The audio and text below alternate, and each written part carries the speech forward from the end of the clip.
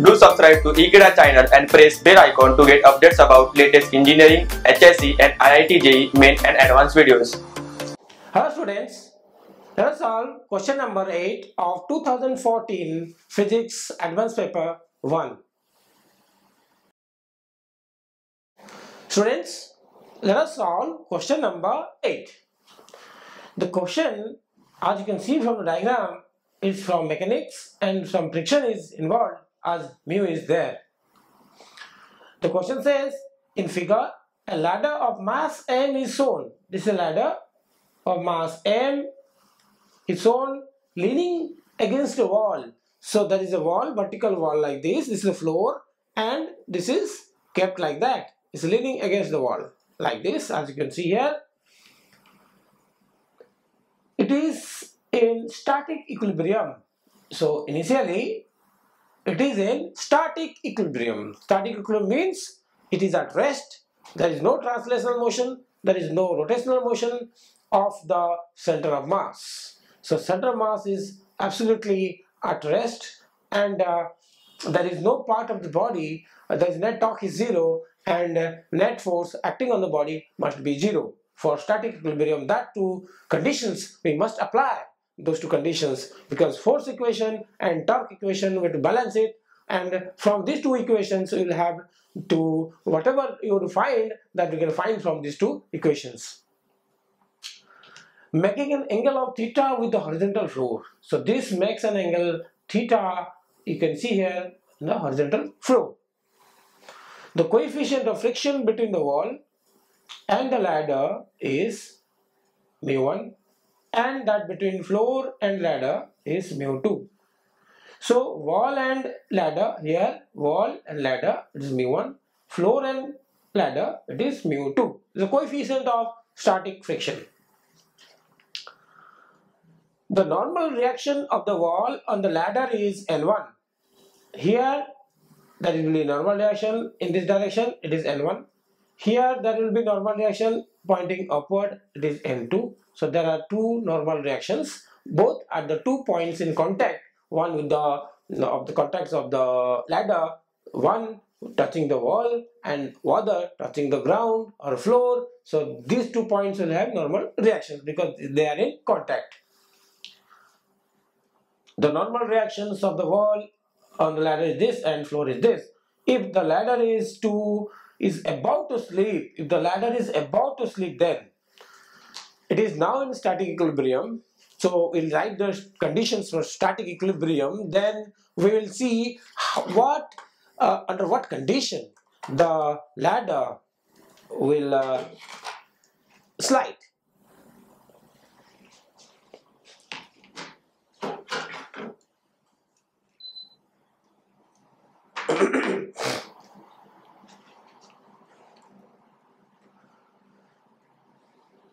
Now,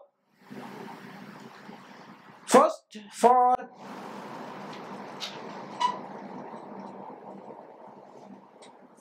static equilibrium of this ladder against the wall and floor. This is the wall and this is the floor.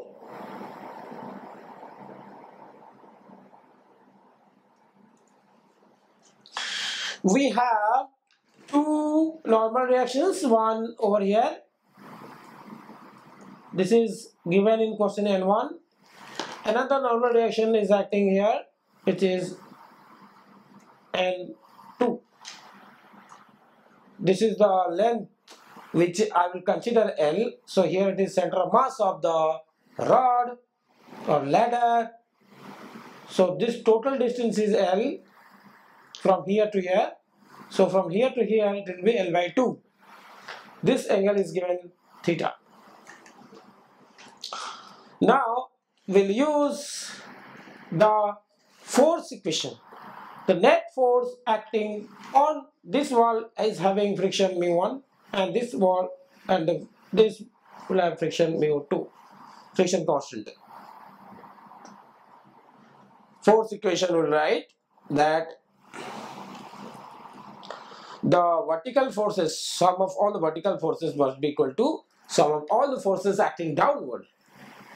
You can see that you can see that N2, the normal direction, as you can see, is acting upward. So that normal direction is the only force acting upward direction. And obviously, because this ladder has mass m, so that must act through its center of mass. The gravitational force will act through the center of mass, center of gravity, both point the same thing here. So m into g. So there are two. One vertically upward force is only N2 and downward force is only mg. So these two will balance each other. This is equation number 1. Vertical forces. Now similarly, there will be in horizontal direction, in x direction. This is force balanced in y direction, and then we'll have force balanced in the x direction. In x direction, what are the forces acting? If this is the normal reaction, if this is about to slip, this starts moving, this point will move in this direction, so friction will be in the opposite direction. So this is the friction 2. If this slides down, this will come down, because this has to move like that, slide down. This point will move down, this point will move towards left, this will be in negative x direction, this will be in negative y direction. If it slides like that. This has to move forward. If this point moves relatively to the surface forward, friction will be acting downward. This point relative to the wall moving downward, so friction will be upward. Okay, I'll consider this is friction 2 and this is consider friction number 1. But frictional force that is acting upward is mu1 n1. That is the formula for force of static friction. Similarly, F2 can be written as mu2 times the normal direction at the point of contact. From these two relations, I will again balance the vertical forces. There is another vertical forces I have forgotten to take here. In vertical forces, I have not only N2m equals to mg, that is one force is coming out, that is F1. So I'll write F1 here. F1 plus N2 is this, okay? Because there is one force is there. So now to balance the horizontal forces, you can see what are the horizontal forces. This is N1, normal direction, on the ladder by the wall, it is towards left. And there is one force here, F2, by the acting on this ladder by the floor, which is toward this. I am drawing the free body diagram of the ladder, not the wall or floor. That you must remember, because the wall exerts a force F1 in the upward direction. This is the frictional force. So the ladder will also exert a force in the downward direction, frictional force in the downward direction. But that we are not going to take into consideration, because we are concerned with the movement of the ladder, not with the floor and wall. So if I balance the horizontal forces, this is F2. Right and left must balance. The right one and left one, the right one or left one is F2 here, must be equal to this N1 here. What is F2? Mu2 N2. So N1 is mu2 N2. This is my equation number 2. So we will write the first equation. F1 is this. In the first equation, this F1 is what? F1 is mu1 N1. So I'll write the first equation mu1 again and put N1 as mu2 N2. That means, what was the first equation I wrote? F1 plus N2 equals to mg. Now in place of F1 I'll write mu1 N1. That is clear. That is mg. Again I got N1 as mu2 N2. I'll substitute here. So mu1 into mu2 N2 plus N2 equals to mg.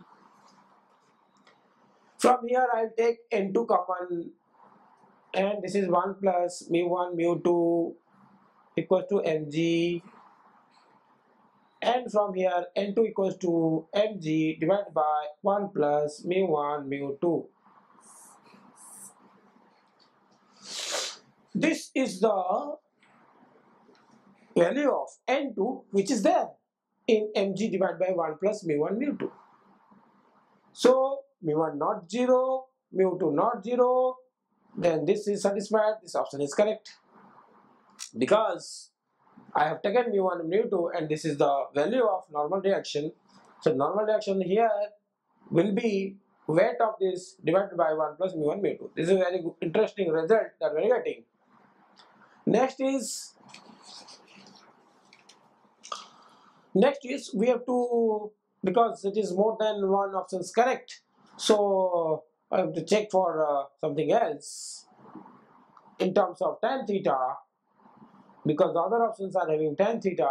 So in terms of tan theta, that means you have to see for the torque equation.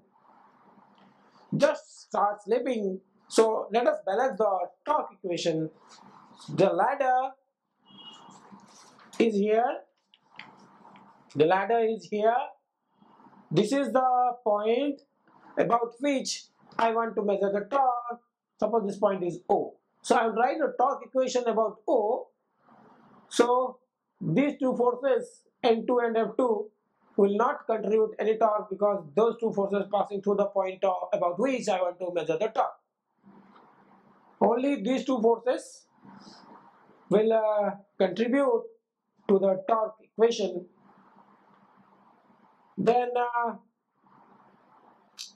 let us find the torque about O, and we will see that if the body is moving in clockwise sense, because this has to rotate like that, then only it will slip. This ladder has to move like that, so it is the clockwise rotation like that. So I will have a torque contribution from this force and these two forces, not these two forces, because this is passing through this point of rotation. Then in that case, just start slipping, and it's given that the normal reaction of the wall on the ladder is N1, and if the ladder is about to slip, then which of these are correct? So let us find the torque equation first. So due to mg force, talk about this mg is the perpendicular distance. This is mg force, and this is the perpendicular distance. This is the perpendicular distance. I will draw here. So this is the mg. This is the line of action of the force, and this distance is the r perpendicular. This distance is L by 2, because that is the half length of the ladder. This angle is theta, so this is L by 2. This will be L by 2 cos theta. So torque about O, this point is O, due to this force is mg L by 2 cos of theta. So this is clockwise. I write clockwise. Again, I have one force here, which is upward direction, that is F1, frictional force. You can see here, frictional force acting upward. So this is the line of action of force. This is the distance I have to consider, and that will produce anti-clockwise torque, because it is in upward direction, so it will produce anti-clockwise torque. Therefore, the torque due to that F1 force about O is equal to, this is 1, this is 2, like that you can write. That is this is the perpendicular distance from here to here. This is L, this is theta, so L cos theta. So this is F1 L cos theta, and that will produce anti-clockwise torque. And one more force is left here, that is the normal reaction. This is the line of action of force, and this is the perpendicular distance, and this distance is same as this distance. This distance is L, this is theta, this is L cos theta, and this is L sin theta. So the torque due to this normal reaction that is I call TO3 is the force, that is normal action N1, and this perpendicular distance which is L sine theta is also producing anti-clockwise torque. At equilibrium these two will balance out. So at equilibrium mg L by 2 cos theta must balance F1 L cos theta plus N1 L sine theta. Now I will rewrite those equations as important. Mg L by 2 cos theta equals to F1 L1 cos theta plus N1 L sine of theta. If I substitute the value of my F1, that is mu1 N1 L1 cos theta plus N1 L1, what is L1? This is L, this is not L1, this is F1 L, there is nothing L1, so L cos theta, and this is sine theta. This is mg L by 2 cos theta. Whatever possible you can cancel out. L is present everywhere, so let us cancel that first.